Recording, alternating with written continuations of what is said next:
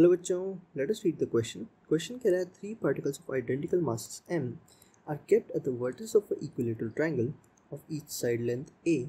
The gravitational force of attraction on any one of the particle is. Before solving this question, let us first understand the key concept of this question. Key concept. The key concept of this question is based on that gravitational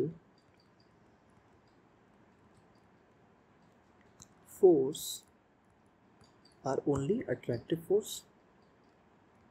The gravitational force of attraction are only attractive force. Attraction का मतलब सिर्फ attractive force होता ही है.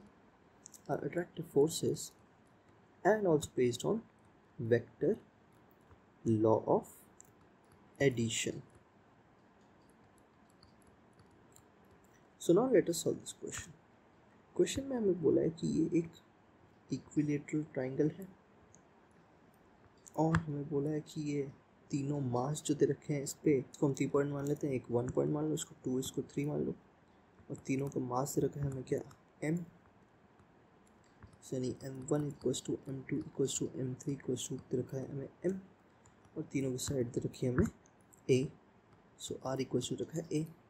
तो किसी भी एक पे फोर्स निकालना है हमें, तो 1 पे निकाल लेते हैं. So force on 1 due to 2 will be F12 and force on 1 due to 3 will be F13, and we know that F13 equals to F12, that is equals to F, and that is equals to G m1 3 upon r square.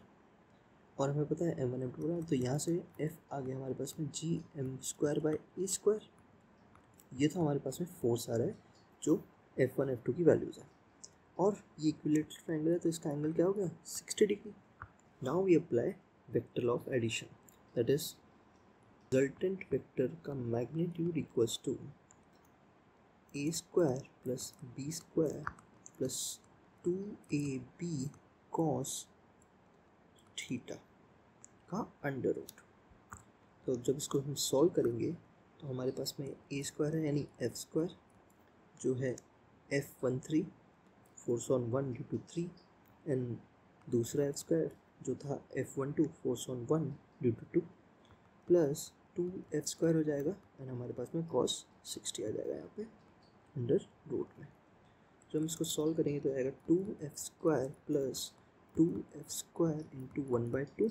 cos 60 degree की value 1/2 होती है, तो यहाँ पे हमारे पास में आएगा ये 3f स्क्वायर अंडर रूट में.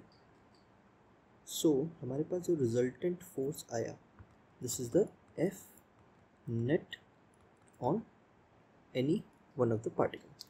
तो यहाँ से हम इसको लिख सकते हैं that F net comes out to be under root 3. F square है तो एफ बाहर आ जाएगा, एफ और एफ की वैल्यू हमें पता है क्या थी, G M square by A square.